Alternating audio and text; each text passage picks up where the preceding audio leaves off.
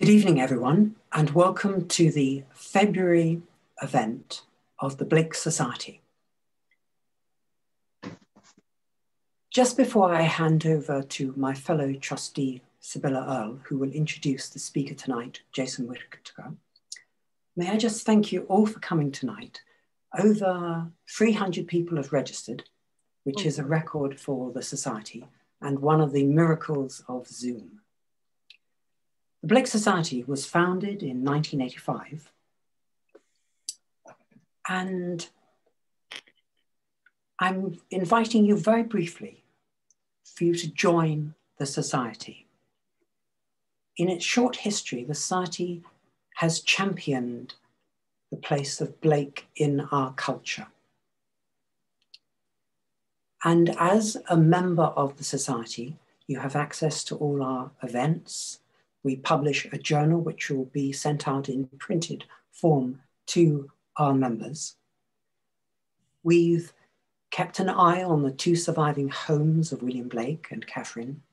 We've marked Blake's grave in Bunhill Fields.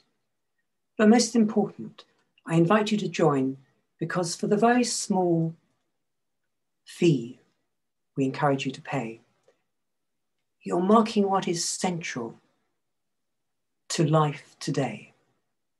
Blake's centrality of the human imagination. So if you would like to join, please go to our website and there's a button there for joining. I'm now going to hand over to Sibylla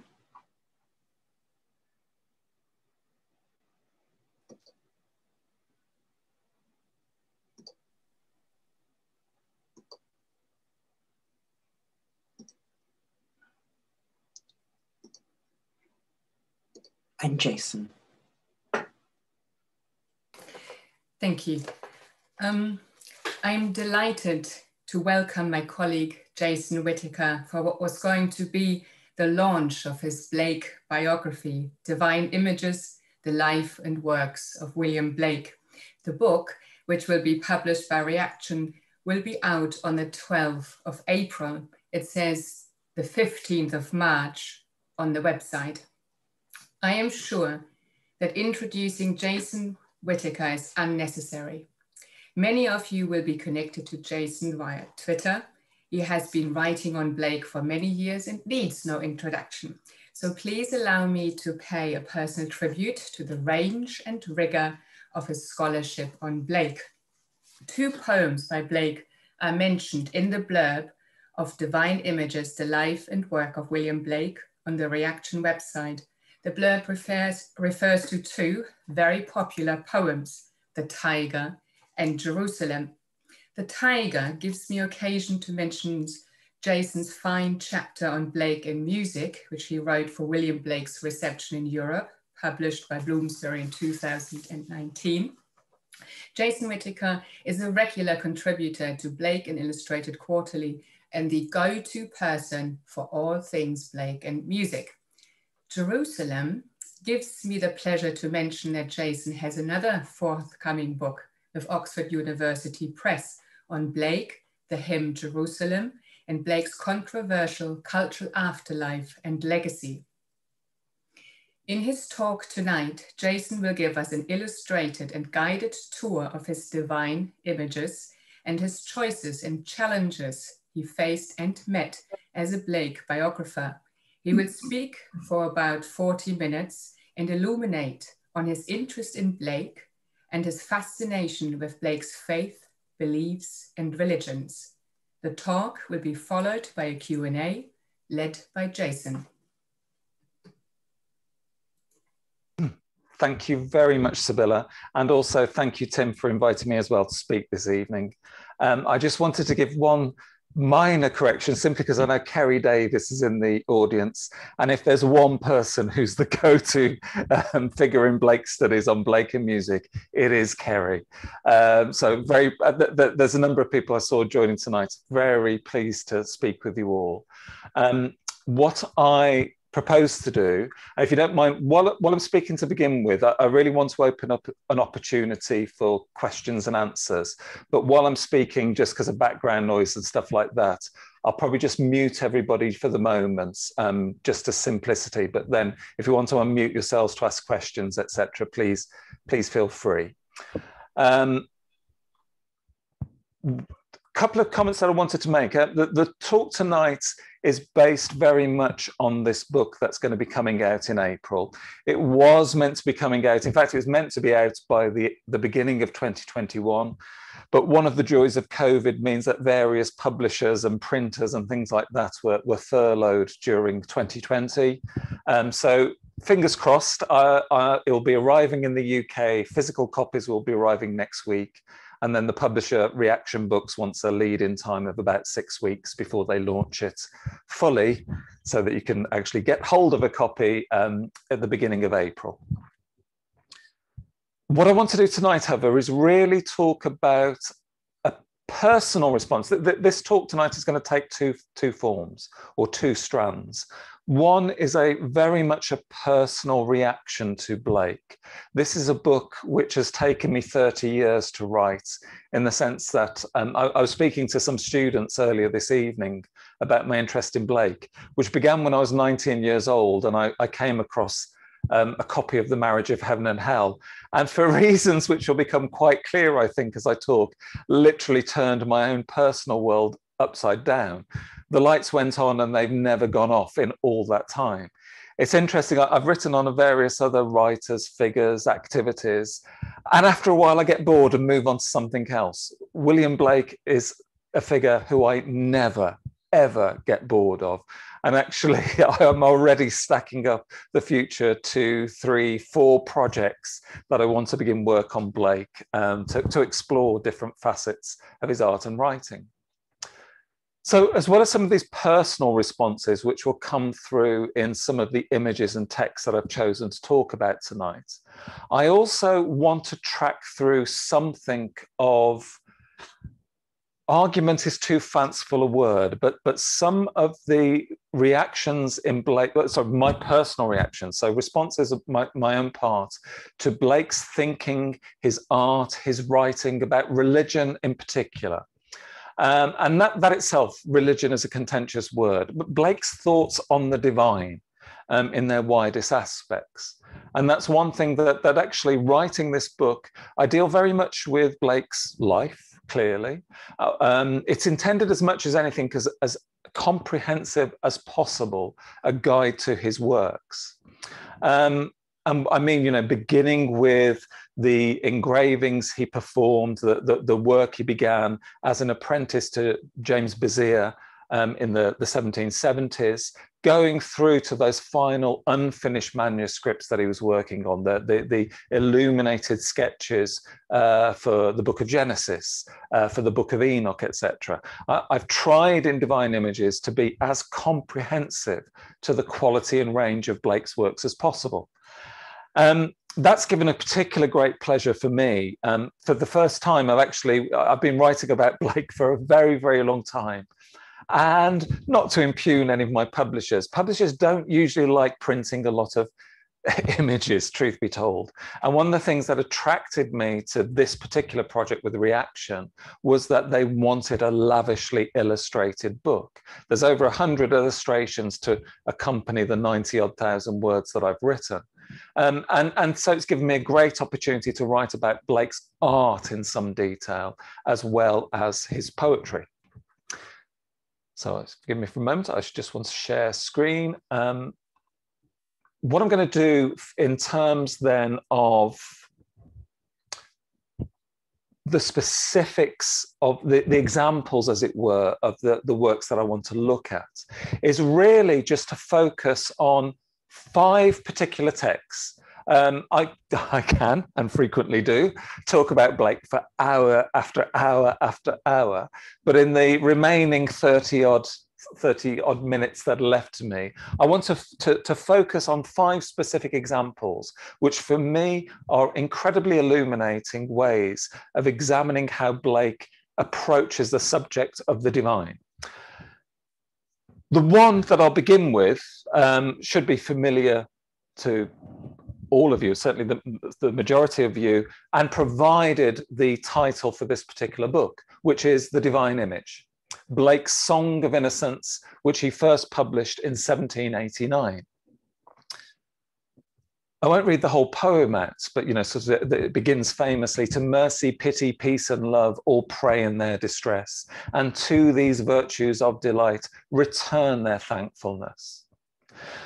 And what I particularly want to end, I've given there the quotation which ends this particular poem, this particular lyric. And all must love the human form, in heathen, Turk, or Jew, where mercy, love, and pity dwell, there God is dwelling too. And the reason for starting with this particular poem is that actually it is my own personal favorite of all of Blake's works. This is if I had to have one poem inscribed on my tombstone, this would be the poem. This, for me, I've not lived up to it, but it's been an attempt to form. If I have a credo, it is this poem. And I want to begin by tracing through why this poem has been so profoundly affecting upon myself. So I first began studying Blake. It was actually as an undergraduate course. So I was reading a degree in English literature, and in our second year we had to do a module on romanticism, which at that point Byron was my go-to man, followed by Coleridge. I'd long been interested in the Romantics, but for want of a better word, it was the flashier end of the Romantic movement that interested me as a young man. And during that course, I read The Marriage of Heaven and Hell, and one thing that I'm going to sort of drip feed throughout this talk are some of the personal reactions, why Blake has been so important to me as an individual.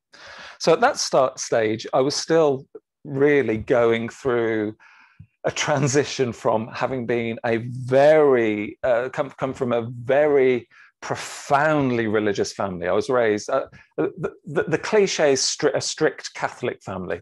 That doesn't really explain it, but for various reasons, one of which I will come to at the end of this talk, religion, and particularly Catholicism, was incredibly important to me growing up. So much so that for a long period of time, I actually wanted to become a priest. That seemed to me the only vocation worth following. For a whole host of reasons, which I will not go into this evening, that very quickly began to unravel when I went to university. I think you can probably imagine, a young, good Catholic boy being let away from home. The world did not follow its preordained path. And so I was going through an incredibly profound spiritual crisis. I just didn't really understand it. I didn't know it at the time.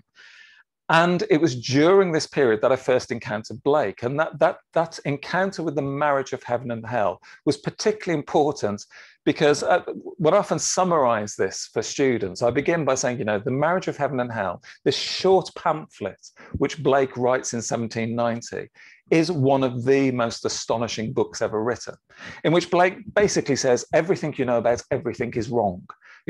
I am on the side of the devils, and everything you have ever been taught and the nature of God should come instead from the devil's party. Now, that's, for a young Catholic lad, that was a hammer blow, which shattered apart my ways of thinking. And I've spent the past 30 years plus reconstructing myself, my ideas from those shards which scattered. But I kind of want to draw attention then to a more benign aspect of Blake to begin with, which is, for me, encapsulated by this poem, The Divine Image. And there's a couple of points, one of which will be particularly important for this talk this evening. And indeed, throughout the book is something I try to draw attention to again and again. And that is that the divine image, this notion of, God, I'll use that. Blake uses that word, so I'll go with that for the moment. But this notion of God is something that very much stems not from a system of beliefs, not from a series of dogma. It stems instead from a particular practice. And one of the things that I would particularly draw attention to is that for a poet who wants to locate the divine in the human form divine, there's a whole host of adjectives that you could choose, you know, powerful, wise, all-seeing, omnipotent, omniscient, you know, typical words that have been used to describe the deity over the centuries, over the millennia. But Blake focuses upon mercy, pity, peace, and love. What it is to be divine for Blake is to exercise these particular virtues. And actually, one of the things that I'll start to move throughout this talk is actually just how profoundly important those virtues are to Blake, and in particular to his vision of Christ, his Christology, which is founded not, and this is why I think Blake is so important as a thinker, as a writer, as an artist, is that for him, the fundamentals of our relationships with each other are established upon these particular virtues. Now, throughout his poetry elsewhere, you know, at this moment, I'm reducing Blake to a series of quatrains, a series of incredibly simple verses that appear in Songs of Innocence. And throughout his poetry, you'll find Rintrah full of rage. You'll find Orc, the spirit of rebellion. I'd even argue at certain points that Urizen, as the spirit of reason, in his original unfallen form, is a son of light, is actually a figure to be considered as virtuous before he attempts to overstep his boundaries. But actually, it's these very, very fundamental and incredibly simple ideals which Blake espouses as fundamental to our understanding of religion. And also, you know, as somebody who's worked in higher education now for 20 odd years, mercy, pity, peace, and love are virtues which will be practiced more often, I think, by children than academics. And this, again, is something that's fundamental to how Blake approaches his understanding of the self to the external world and also the divine world. So the divine image, I say, it's kind of a personal plea that this is, for me, one of the most perfect poems ever written. I mean, you know, I memorized it many, many years ago and I frequently recite it to myself. It's almost like a little daily prayer that I kind of tell myself to try and sustain me in those hours of darkness. But I actually want to move now back to closer to the beginning of Blake's career. And actually, for me, what is one of the most profound commentaries that Blake offered on the nature of divinity, on the nature of religion. And this is one of his first illuminated books, his first experiments in stereotype printing, produced in the 1780s, and given the title, there's two of them together, I'm just going to concentrate on All Religions Are One. And his other companion title, There Is No Natural Religion. And I will just read the verses here. I don't know how many people have read these aphorisms. They're actually, while short, incredibly dense. And I could spend a very long time untangling these. I just want to draw attention to one or two features. Principle. First, that the poetic genius is the true man, and that the body or outward form of man is derived from the poetic genius. Likewise, that the forms of all things are derived from their genius, which by the ancients was called an angel and spirit and demon. Second, as all men are alike in outward form, so, and with the same infinite variety, all are alike in their poetic genius. Third, no man can think, write, or speak from his heart, but he must intend truth. Thus, all sects of philosophy are from the poetic genius adapted to the weaknesses of every individual. 4, as none by travelling over known lands can find out the unknown, so from already acquired knowledge man could not acquire more. Therefore, a universal poetic genius exists. 5, the religions of all nations are derived from each nation's different reception of the poetic genius, which is everywhere called the spirit of prophecy. 6, the Jewish and Christian testaments are an original derivation from the poetic genius. This is necessary from the confined nature of bodily sensation. So I said, this is actually incredibly dense text. And I'm going to spend, 5 minutes just entangling. And there's one very important point that I want to return to, and that is this notion of poetic genius. Before discussing that, however, I want to just draw attention to just how incredibly profound Blake was as a thinker about the nature of the divine, the nature of Enlightenment philosophy in his earlier years. This is a text that, amongst other things, reacts incredibly strongly to the works of John Locke. And this, along with Newton, along with Francis Bacon, John Locke was one of the figures whom philosophically Blake set himself up most in opposition. And again, forgive me at this moment for simplifying, and I'll be very happy for discussion, correction, amendments, discourse later on.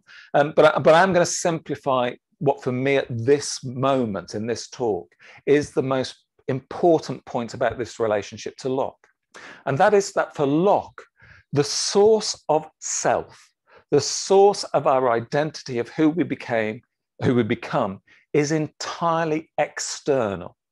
You know, Locke famously described the mind of an infant, the mind of a newly born person, as a tabula rasa, that blank slate upon which the external world leaves its impressions. And thus our minds are formed by a reaction to these external events, these external impressions. Blake utterly, and I cannot emphasize this enough, utterly opposed that.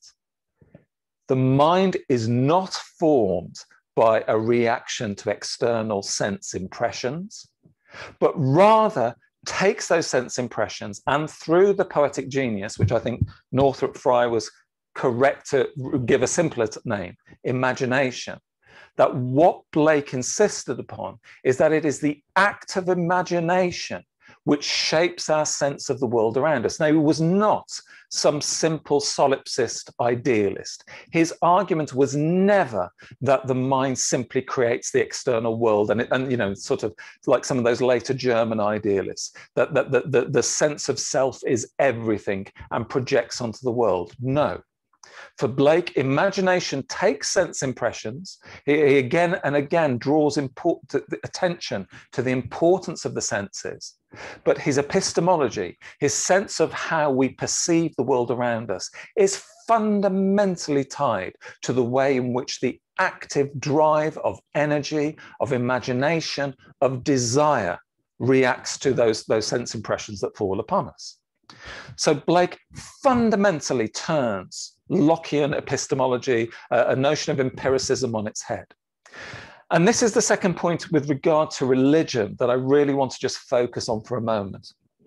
About 10 years ago, the religious philosopher Stephen Prothero released actually a really significant book. It's not very long. I do recommend everybody, you know, if you're interested in subjects of theology of world religions, to read it.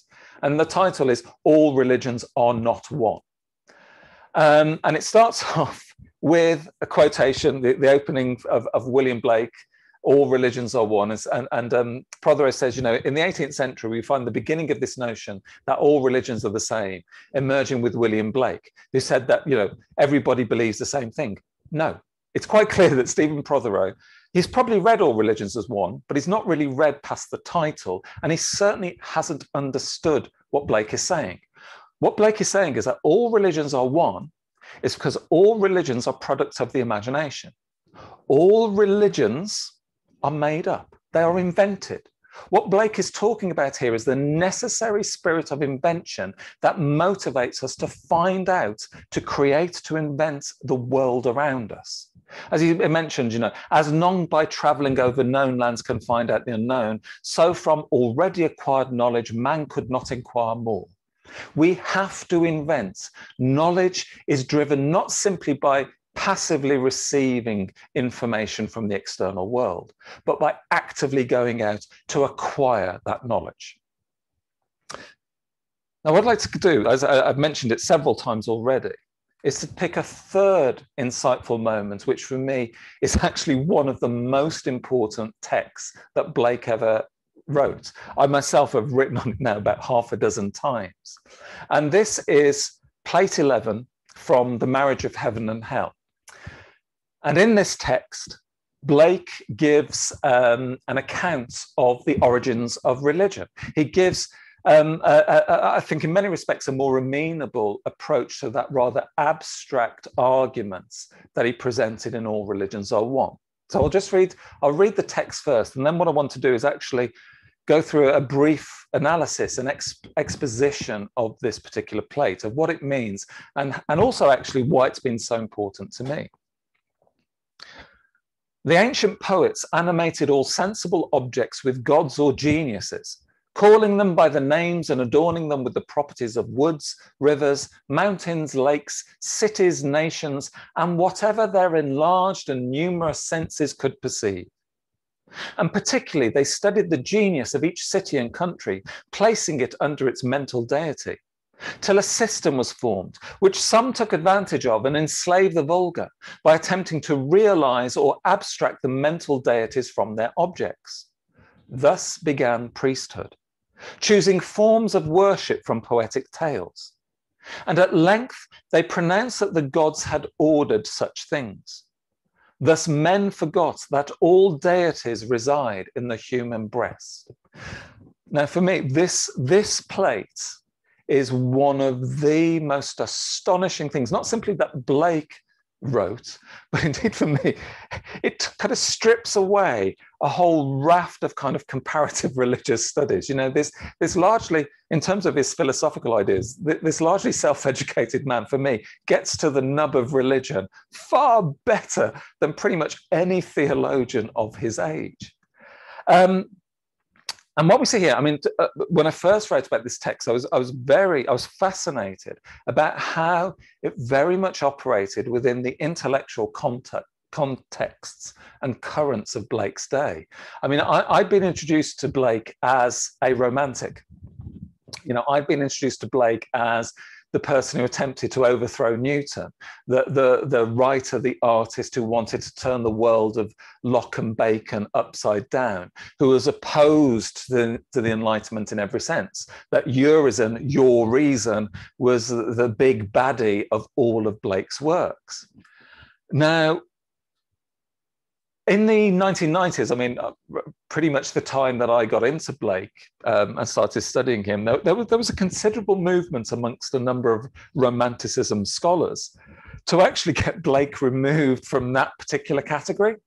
I'm not going to mention names, but I've been involved in a number of conversations with people who teach, you know, academics who will teach the Romantic period on a regular basis, and they go, you know, so if you study and you write about Wordsworth, then clearly you're going to have a link into Coleridge, and actually, you know, that second generation. I'll just stick with the big five, leave Blake to one side for the moment.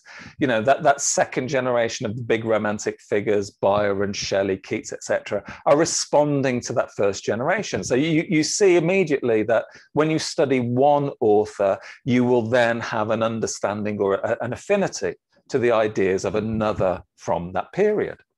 and some very respected romantics. And then they come to Blake and go, what the hell is Bola Hula? You know, Golgonooza, what's that? You have to literally learn this new vocabulary. The other romantics, yes, they may experiment, they may push the boundaries of classical and indeed world mythologies, but they don't make it up from scratch, which Blake, of course, with his Zoas and his whole series of spectres and emanations, etc., creates this system from scratch. So Blake's whole poetic and artistic practice is an attempt to put into motion what he describes here in The Marriage of Heaven and Hell, that for Blake, religion, and that's a dangerous word to use actually at this juncture, because there's a very strong argument that, you know, Blake, the author, the poet of The Marriage of Heaven and Hell, is against religion, at least at this point. But forgive me, I tend to avoid words like spirituality, etc., in my own writing as being a bit woolly, if I'm honest.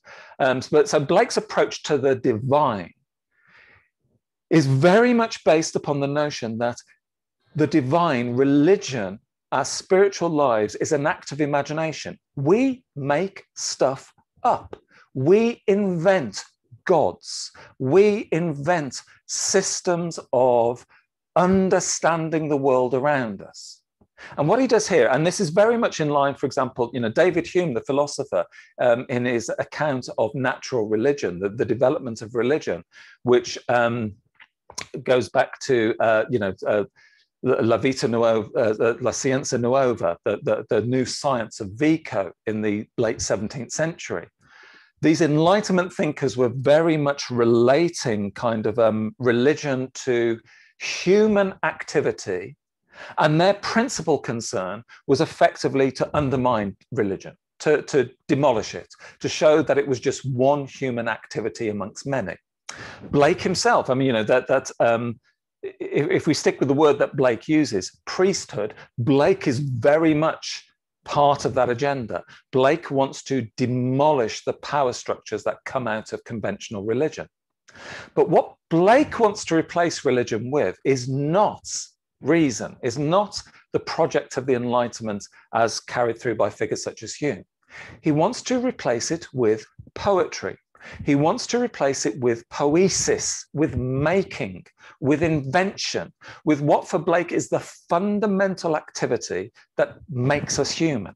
For Blake, art is fundamental to what we do. Without art, we are not human. If we are not human, we cannot be divine because we cannot invent the world of the divine. Everything for Blake is supernatural because it is our act of invention, our act of making, our acts of poetry that invent nature, the supernatural. There's no dichotomy for these terms. It's only when we try to restrict our perceptions, we no longer operate with these enlarged and numerous senses that will decide. I mean, a very good example of this for me is, I think it's recorded by Crabb Robinson, the conversation where he says, somebody asks him that when he goes out and looks at the sun, does he see, a gold disc about the size of a guinea? And says, no, I see a host of angels rising up and singing, hallelujah, hallelujah, hallelujah. I can't remember the exact quote. But, Blake sees the same object that any other man, woman, or child sees in the street.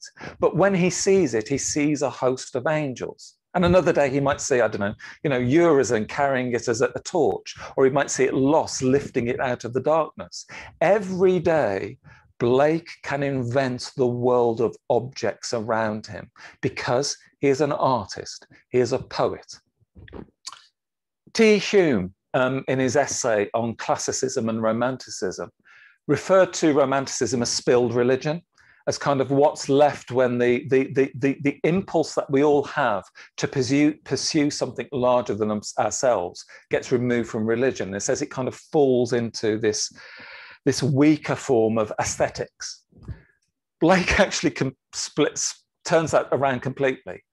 Religion, priesthood, what we understand by conventional religion is spilled poetry. It's the moment when we forget that we can recreate the world of the divine again and again and again. And for Blake, this is something that children do naturally. They go out into the woods or the world around them, they play games, they simply perceive the world through these enlarged senses. What I want to do now is actually, rather than talking about religion in these very general terms, I now want to return to Blake's kind of his understanding of Christ, of Jesus in particular. And what for me are two incredibly astonishing examples of just how willing Blake is to rewrite the Bible. I still, after 30 years of this, I still cannot get over just how radical and how daring Blake is when it comes to reading the Bible. I know of no other author who is a Christian, who is a true believer, who is also willing to invent, to demonstrate his approach to this relationship to the divine. And I want to give two examples, and for me, two really profound examples. So the first is taken from Blake's illustrations to the book of Job. Actually, sorry, it's not as large. I really should have enlarged this picture. My temptation to be clever and give two versions, the painted version for Thomas Butts, and then the final engraved version that appears in the edition he does for Linnell in the 1820s. It's actually the edition from Linnell I want to concentrate on, because I must be honest, I find the Butts one slightly creepy. I'll return to that in a moment. But the Linnell version, the famous hand engraved versions, actually takes a single line from the book of Job. I've heard with the hearing of the ear, but now my eye seeth thee. Blake takes this single line, and this appears towards the end of the book of Job, after that famous speech in which Jehovah, God, appears out of the cloud, out of the hurricane, and tells Job, canst thou draw up Leviathan? Canst thou draw him up with a hook? Basically, I am God. I can make everything. I'm all powerful. In the Linnell version, the text that surrounds, so the writing that surrounds that central, beautiful, incredibly delicately crafted illustration, it's largely drawn from the Gospel of John. It's very much establishing, Christ as the incarnation of the Father. But for me, this is actually an example of where Blake's Christology is incredibly profound. The book of Job, amongst, sort of the Edomites who originally composed this story, did not include any reference whatsoever to Jesus Christ, to, the coming of the Messiah, of an incarnation of God in human form.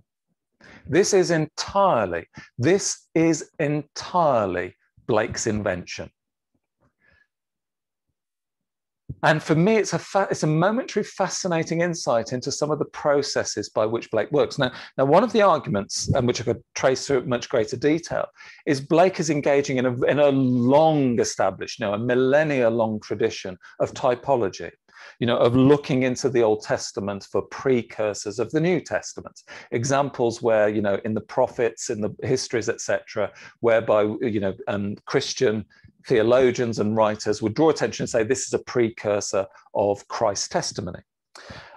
I think that line, my ears have heard thee, but now my eyes seeth thee, is really stretching the typology argument.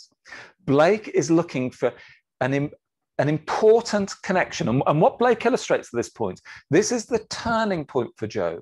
This is the moment at which Job realizes that his own understanding of religion has been flawed, and that of his friends has been deeply flawed. Job has a moment of recognizing that it is he who creates God, that the incarnation of God is important.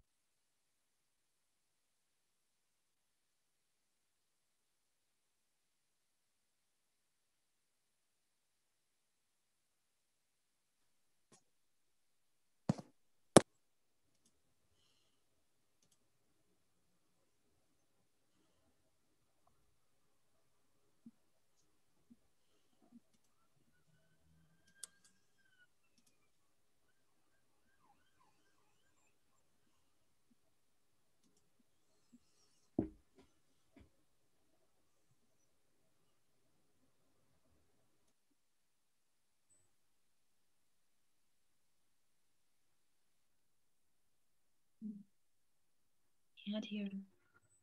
Can't hear.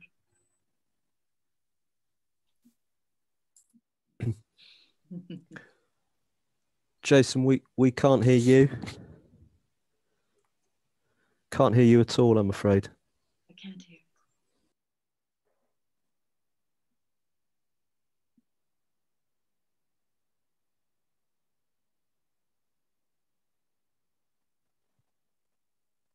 No.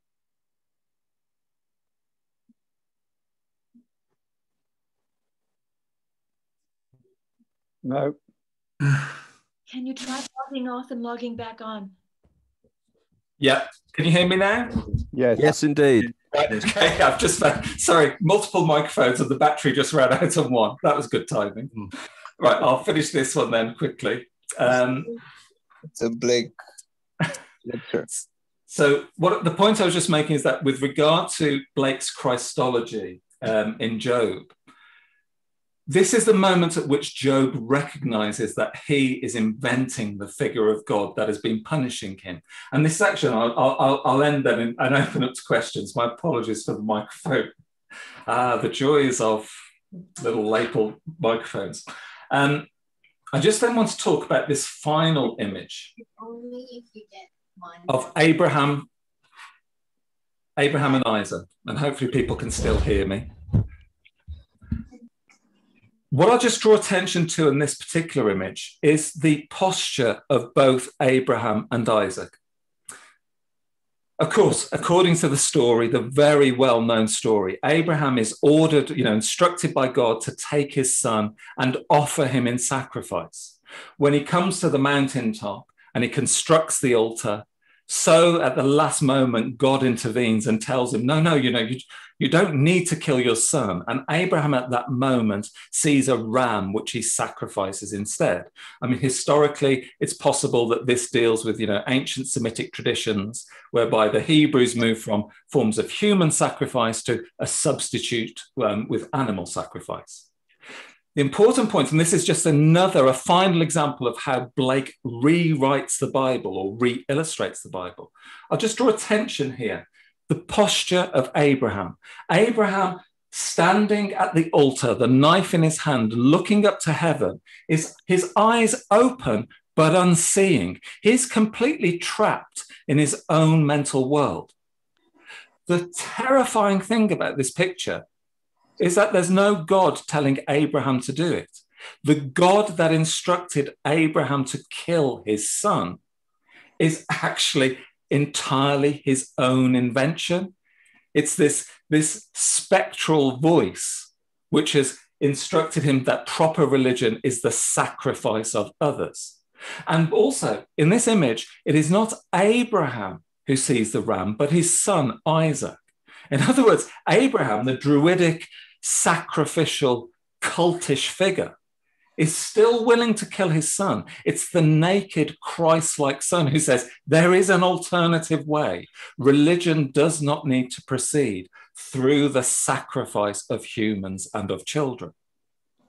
So this is an incredibly important example of how Blake, by placing religion in the human, by making us responsible for our own knowledge of the divine, we are the ones who shape the supernatural world.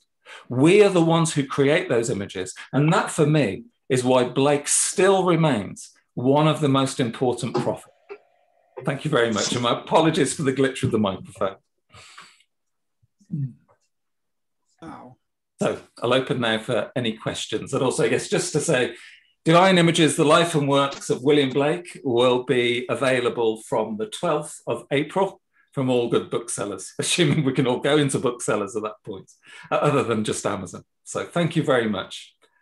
And I shall stop sharing the screen and open up for any questions or comments.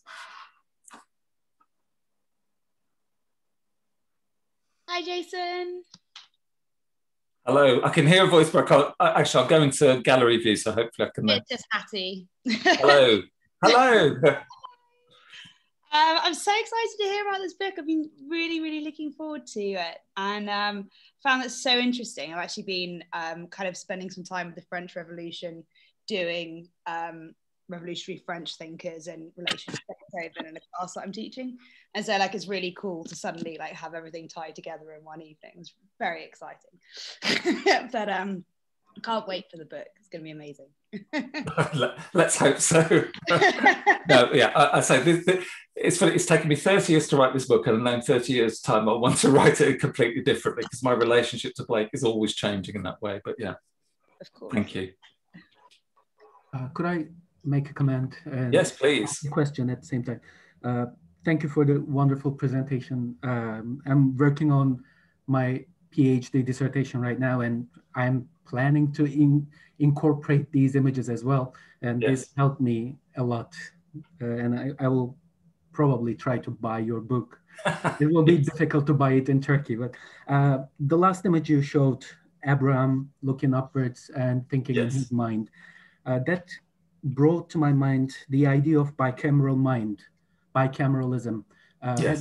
I haven't come up with any studies that compares Blake with bicameralism, but do you know any studies like that? No, not necessarily explicitly in that in such broad terms. No, I know what you mean. There's, oh God, sorry, I don't have it immediately to hand. Probably some more interesting stuff, and I think it's through Robert Essick actually.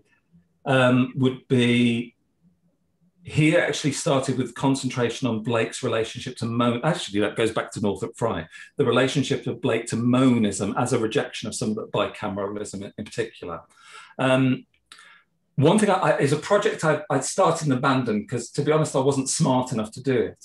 I was attempting to do something several years ago, God, 2 decades ago now, trying to actually approach the issue of that kind of monistic view through Deleuze's work on Leibniz and the fold, and actually of a way of moving through different material realities, which ultimately share, I mean, ultimately, although he's using Leibniz, it went back to Spinoza.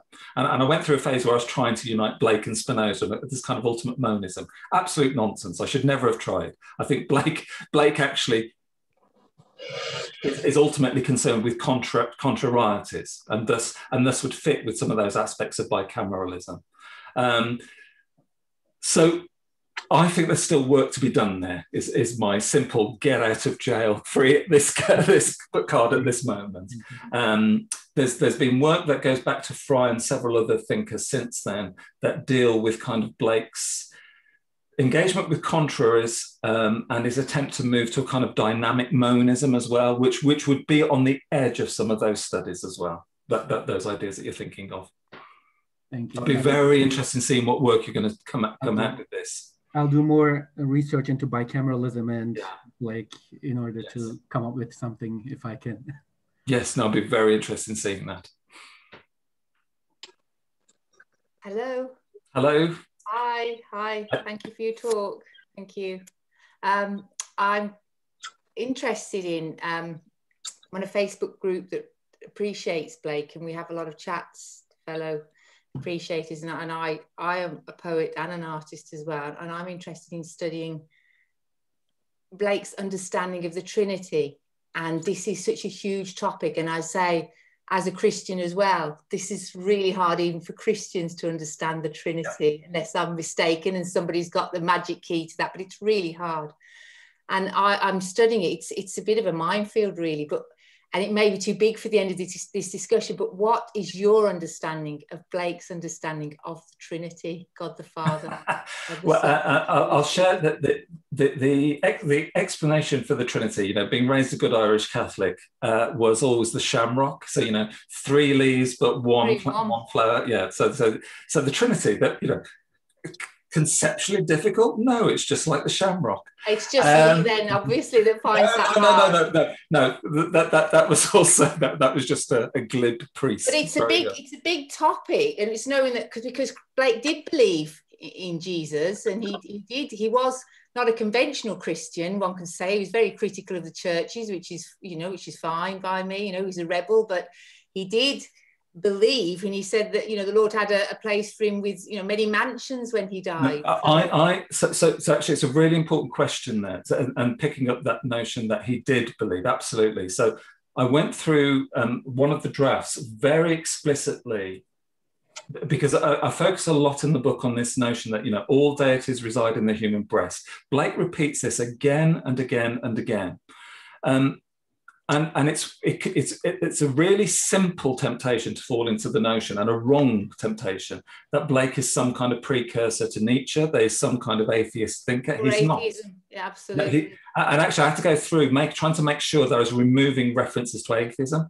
The word, which doesn't exist, but the people who try to introduce it, the really important word for me is, and I can't even bring myself to say, a deist. He's an anti-deist, and particularly with deism, the notion that there is a God out there. And this is actually, and I know he's in the audience, Kerry Davis was the first person who put me onto this about 2007. It was the Blake conference we were at together, and you mentioned that, Kerry, that Blake wasn't so much concerned with Newton's physics as with his religion. And indeed, I went back to, the Principia Mathematica, and there's a section on the Pantocrator, which is monstrous. It is absolute. It's basically, God is this immortal power who flicks the universe into motion and then buggers off and doesn't care. God basically is a kind of sadist. He kicks the universe into motion, and it's the perfect world because God made it. And people suffer. Oh, well, it's all part of God's plan. And Blake has no time for this whatsoever.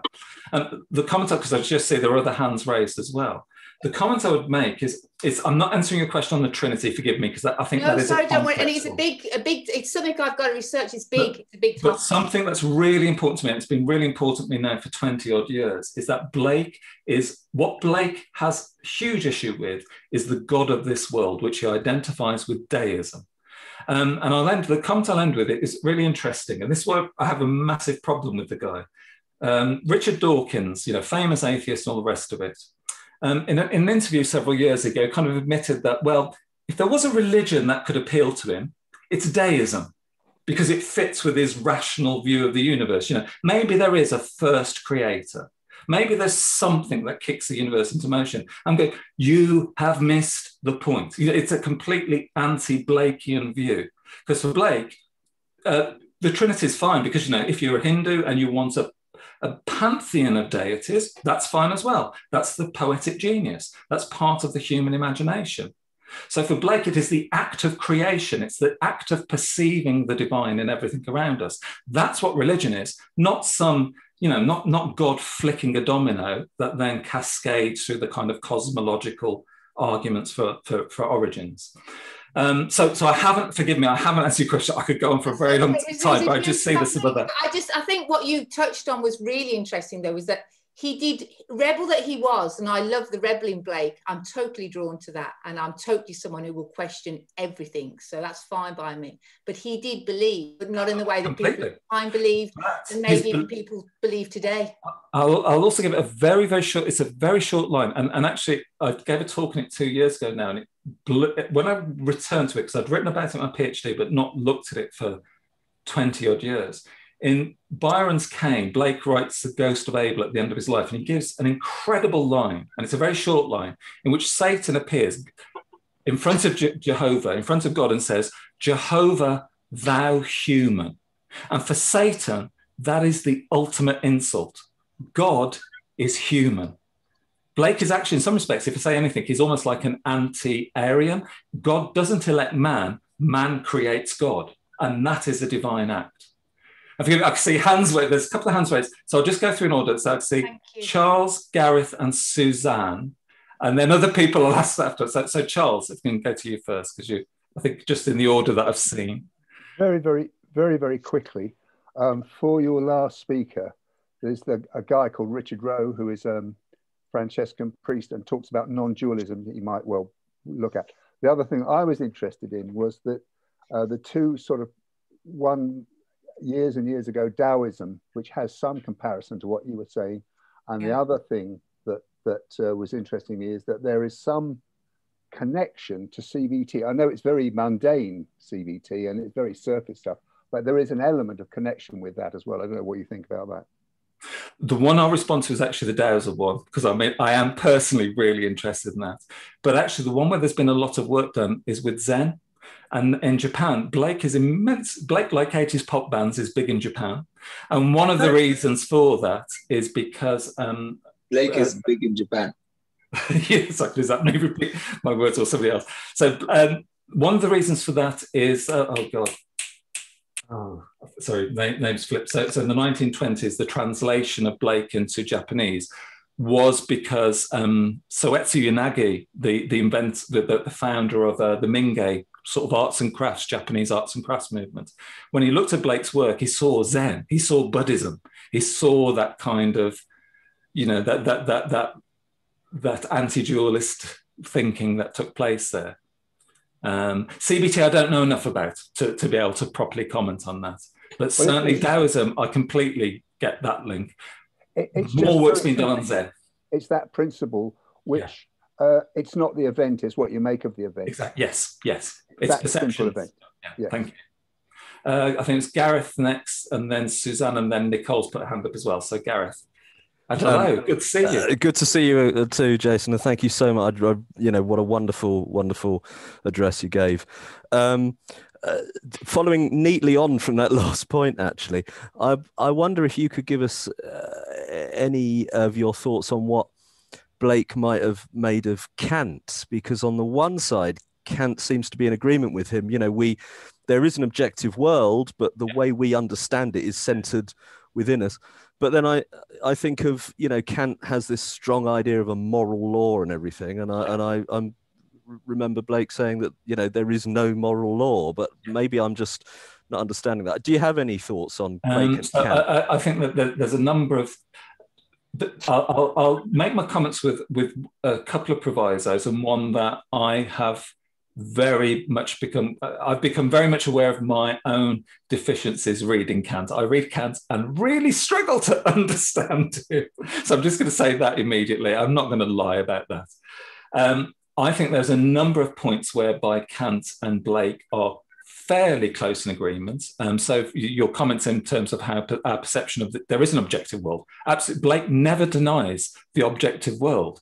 It's really interesting how much Blake goes on about objects in his poetry. You know, he's not an idealist in that, you know, Fichte or Schelling or people like that later on. He's not an idealist. But by the same token, our perception completely transforms, you know, our relation with that material world. Another point where he has a really strong connection with, or a stronger connection with Kant, is through his notion of the sublime. You know, the understanding of the sublime that came through Edmund Burke is that the sublime is obscure, it's dark, it's dangerous, it's inchoate in some shape or form. And for Blake, no, the sublime is that crystal clear moment when you go, that's what it is. It's literally the light bulb kind of moment is the sublime act for Blake. And I think he shares that with Kant as well. I think you've touched, however, on now, first of all, there's no evidence at all that Blake knew Kant. There's just no evidence whatsoever. I probably, you know, I'd be very willing to listen to somebody like Peter Otto, who's done a lot of work on Blake and Kant, who could correct me in a number of areas. You know, but unlike Coleridge, etc., you know, there's no evidence that Blake, unlike Locke, or indeed even Berkeley, that Blake's made a serious study of Kant. And where I think it's hard to align the two of them is precisely what you hinged upon, that notion of the moral law, of this kind of moral certitude. I actually do think that for all Blake's attack on the moral law, Blake has an incredibly strong moral prerogative. But, and this is the important thing, it's that second word, it's law. I think where Kant fits into a conventional understanding that surrounds a lot of thinkers of the time is that morality ultimately comes externally. It's something that comes from outside of yourself. And Blake, just as with religion, just as with poetry, morality has to come from something internally. And there's that quote, I mentioned it earlier this evening from All Religions Are One. If you act on your honest emotion, you are seeking the truth. Now, there's real problems, you know, sort of in the post-fact world that we live in. There are real problems, you know, applying that is really problematic. But I think that's a fundamental to what Blake is trying to do, that he is attempting to find a foundation of knowledge which comes from desire, imagination, from internal impulses, rather than external agency. We could go on this for a long time, but I just know I think Suzanne, you had your hand raised, then there's Nicole, Peter, and David. So yeah, Suzanne. This was wonderful. Thank you, thank you, thank you. It is so wonderful to get a treat like this during COVID. I was really intrigued by what Emma was asking about the Trinity, because I had to wrestle with that too. And I think one of the ways in which William Blake is so splendidly heterodox is that he has a quaternity. Yes. The fourfold vision is the human divine. Human is divine. And, you know, I read about Jerusalem, the emanation of the giant Albion. And there I have scratched my head and wondered if Jerusalem, who is the bride of the Lamb, is the Spirit and the bride in Revelation 22, which would make her kind of sort of like the Holy Spirit, and like a spirit emanates, and it's all about emanation. But in the end, we're meant to partake in divinity. And is it Los who sometimes one says, God is within and without. He is even in the depths of hell. So God is within, and God is infinitely bigger than all of us put together. But all of us put together are participating God, even tree, metal, earth, and stone. Yes. It's a form like panentheism is what that would be called. And I'm sorry. Yeah. I was going to say, and give the alternative of that, which for me, because I mean, one of the pleasures of writing this book was I had to reread everything that Blake produced, and I realized something, I hadn't touched some of these texts really since I was doing my PhD. It's kind of like, wow, this is so good, that was my treat to myself. But the one which really struck me again, and I write a little bit of detail in the book, is those final episodes from Milton, a poem, where Satan reveals himself, and Blake is lost at the end. Is sort of he enters into Satan, and he kind of just realized that this is a ruined man, and that's Satan's problem. Is Satan cannot realize anymore that he is a man. Jehovah, thou human. So being human, not being God, not being divine in the way that we normally think about it, is the ultimate curse for Satan, and that stops him being God. If he was like a little child just playing and inventing stuff, he would no longer be a ruined man. He would no longer be Satan. I know exactly. I've gone so much around the panentheism, all stuff like that. Particularly, I first got into this with Coleridge. So many things that Blake attacks, particularly Wordsworth, for make that a really difficult phrase. But I know exactly what you mean. I struggle to begin with to try and align that kind of, I went through a phase where I was trying to align Spinoza and Blake, and in the end, I don't think they fit. They don't seem to match somehow, but that's another conversation if you don't mind. I just see people coming in with questions. Like in innocence, when I, a child, and thou, a lamb, we are called in his name. Yeah. There's something going on there about not just the human and the divine, but the human, the natural, and the divine. Yes. Yeah. Okay, I'm slightly losing track to remember now. So, Nicole, you've been waiting very patiently. Hi. When Milton rewrote the Bible, or parts of it, in Paradise Lost, he was seen to be idolising the devil, and they called him like of the devil or something. Obviously, when Milton did it, he did it with different goals. Did people react in the same way, do you think? Did people react to Milton in the same way as they reacted to Blake, do you mean, or? Yeah, because I mean, when Milton did it, it was kind of, borderline blasphemy sort of way. Well, I think one of the things that with Milton, we've got to remember back in, the 1660s when Milton publishes Paradise Lost, at that moment, Cromwell, the Republicans, they've lost. So actually, to a lot of people, Milton is the ultimate heretic. Milton is politically outcast. I mean, there's that brief period with the restoration of Charles II where it's been a while since I've done work on this, but Milton's name is on lists. Milton is very much persona non grata at that point. So I think people reacted very, very violently in the 1660s to Milton because he was on the wrong side. He was on the losing side. He was no longer politically welcome in Britain. Then certainly what you then get, however, over the next 10, 20 years is actually diminishing of that political side of Milton. So, by the time we get to the 18th century, it's Milton the poet, Milton the great architect of the English language. So by the time that Blake is writing about him, he's been depoliticized is the wrong word. He's still political, but he's been defanged. He's not as toxic as he was to the vast majority of certainly royalists and supporters of the crown in the 1660s. So one of the things that I think that Blake does, as indeed other romantics, people like Shelley does, is that they in some respects, they kind of retoxify Milton. And I'm using the word very carefully, the toxins, the intoxication, the poison that gets into the blood. Blake is one of the figures who wants to reintroduce this into its study of Milton. That, it always amazes me actually when reading or hearing people talk about prophets, that people presume that prophets are good people. that people presume that when a prophet speaks, everybody's really happy. Oh, look, there's a prophet speaking. Usually what happens is people go, shut the fucker up now. We do not want to hear what he has to say.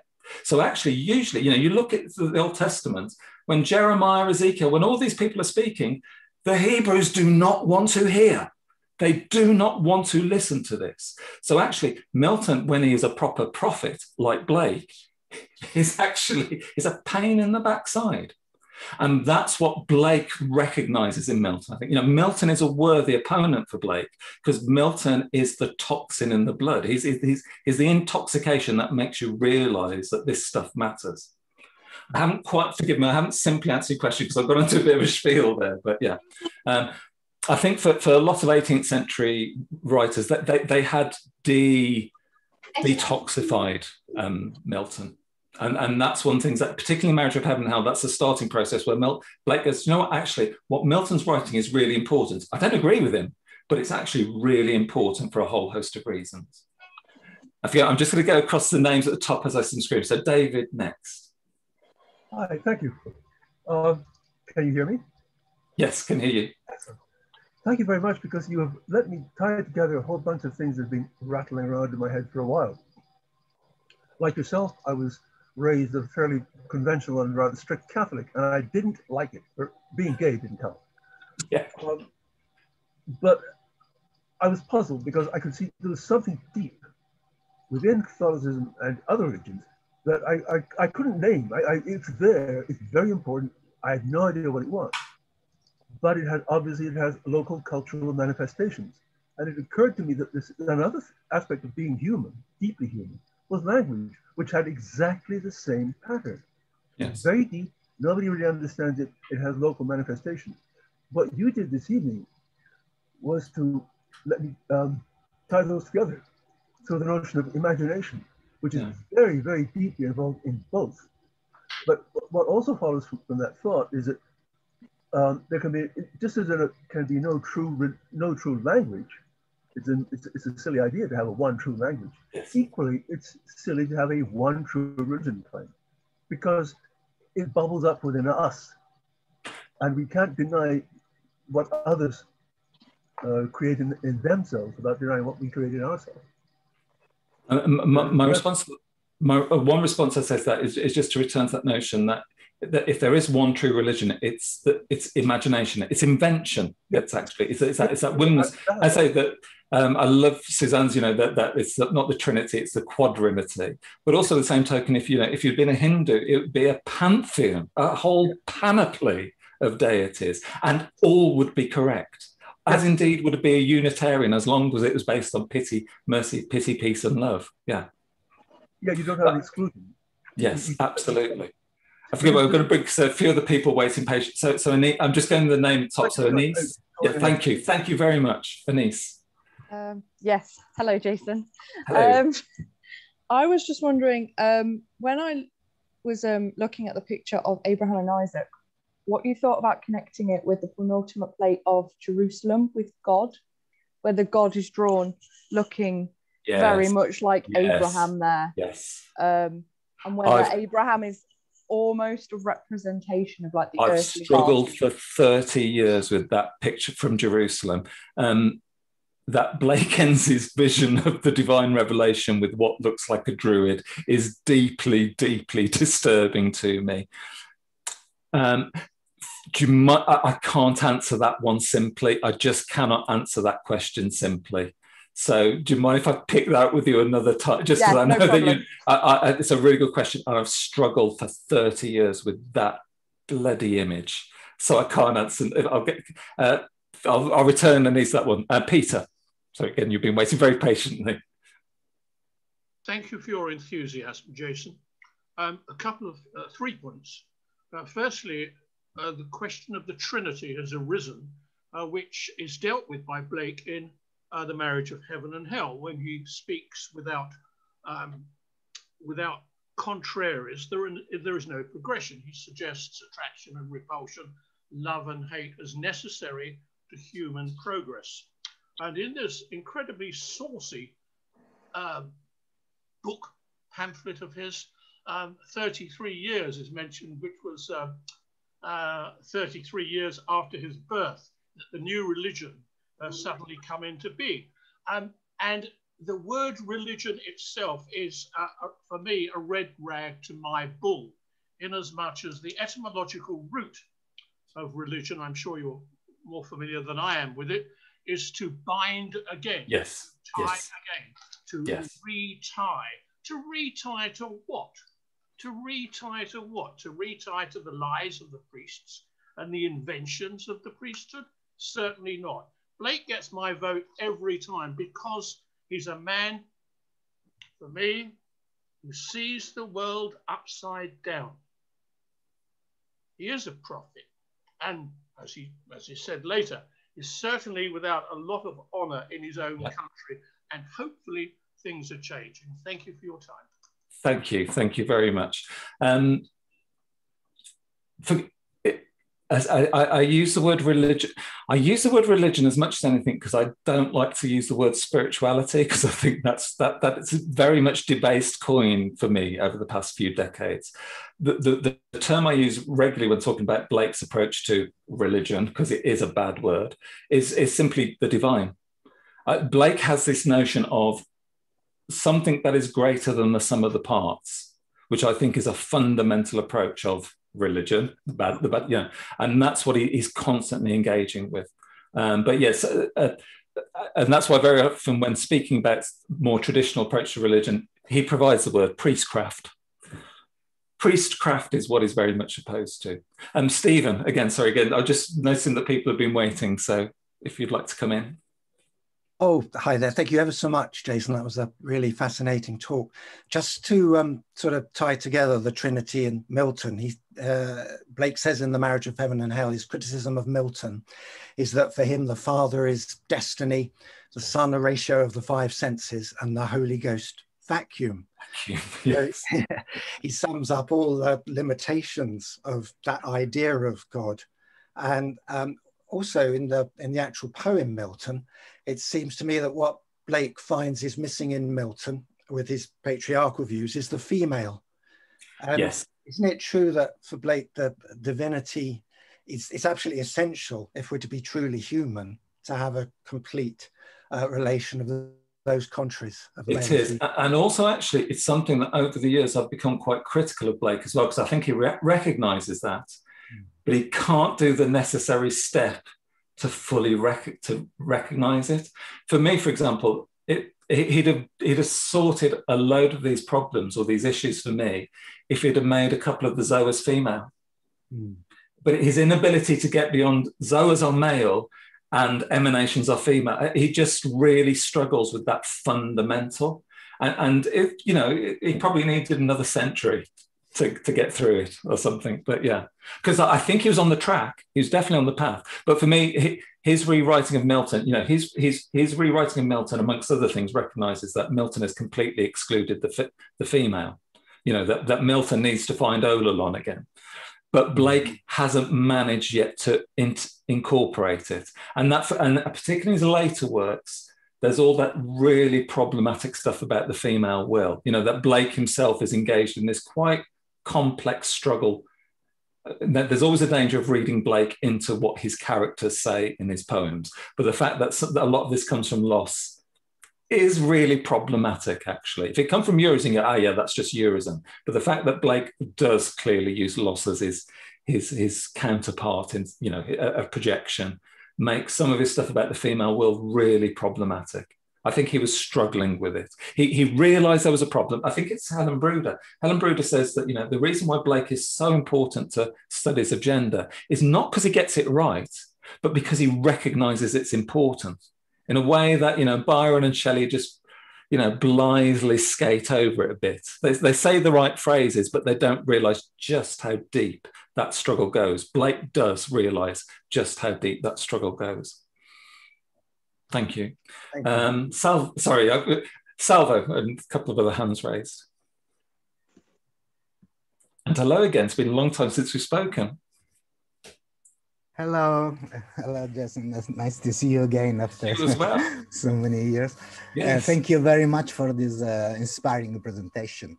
And I noticed that you mentioned twice a possible comparison between Blake and Spinoza. And both the time you made the gesture like this, and I empathize very much with the gesture because it's the same kind of sensation I had in this comparison. Because on the one hand, it seems that they both reached to some similar kind of goal, like non-dualism, or also this idea of religion. But at the same time, they go to the same point to completely different routes. So what do you think? It's a possible that there are different routes to get to the same wisdom to it Blake reached, or I think. I mean, so for many years, I was working sort of a series of papers, all of them abandoned, it must be said, in which I was attempting to find, this combination. Where I think actually I started to find it really problematic was just that realization that just how profound matter is to Spinoza, and that there was no way, if I was to remain intellectually honest to what Blake was doing, that could I reconcile this. And I think the fundamental for me is that for Blake is probably closer to Kant. I mean, Gareth said earlier, sort of those potential, there are significant differences, but for Kant, the perception of the world around, our perception of the world around us is fundamental to our construction of those categories of knowledge. Spinoza, I don't think, has made that connection. I think Spinoza kind of leaves aesthesis, perception, out of his system. And that's why ultimately he's trying to find the root cause of everything. I'm going to be glib now and say that I don't think in the end Blake is concerned with the root cause. You find the origin of the world, and there's another Zoa who made another origin, and somebody made Los, who then made Urizen, who then made something else. So I think Blake can go for that infinite series of retractions to get to the source, where Spinoza wants to locate it in matter. And I noticed that Tim's hand's raised. And Tim, thank you. Are we worrying about time? Is that time or anything? I would just like to say, Philomena has one question. Shall we say that is the final question? Yes, yes. But thank you, Sam. So that's again, it's like dropping a bombshell, which I can give like 30 seconds in response. It's a great question, and sometime we must talk about this properly. Thank you. Philomena. Thank you very much, Jason. Hugely stimulating, your talk. Thank you. I wanted to start with a quick comment on your well-found tirade on prophecies. I rather think, and this is not a question, this is just a comment we can talk about later, but I rather think that Blake might have approved enormously of the life of Brian in that context. Yes. And now here is my more serious question. I was deeply struck by what I take to be a very profound resemblance between what you were describing about Blake and his view of the divine with the views of the Bengali philosopher Sri Aurobindo. Yes. And his theory of human transformation. He sees humanity as a completely spiritual, as a divine, as a mental construct. And what he interprets as his life divine, and that's also the name of his seminal work, is that you can transform yourself into a supramental being. I wonder whether you have any comments on that. I'm not a Blake scholar. With regard to Blake, am I making a link that's not really there? The link obviously can't work there in terms of, we've been talking about potential links with Spinoza or Kant, etc. It can't exist obviously in those kind of categories. It would exist more the kind of link that I made earlier with the reference to Soetsu Yanagi. So Soetsu Yanagi, a Buddhist in early 20th century Japan, read Blake and went, this is Zen. I'm reading a Zen philosopher. So I think it would be more that there would be people I was misled, actually. I've got a huge amount of time for Northrop Frye, you know, one of the greatest Blake scholars ever. But he misled me for many years by being very adamant that Blake was not a mystic. And the reason for that is that Northrop Frye gave a very narrow definition of mysticism. I think that Blake thoroughly fits into a whole range. If you treat the term very broadly, there's a whole range of mystical writers, you know, in Christian traditions. I mean, Jakob Böhme is somebody that Blake appeals to explicitly. Also then, he himself, I don't know how deep his knowledge of Hinduism was, but he knew enough about it to recognize that there was that he could connect to it in some way. He could see that there were links to what he was doing. If he'd known in more detail the kind of the references to Brahman and Atman and things like that, I think Blake would have recognized those intrinsically. I've never been able to find the killer evidence that he really did.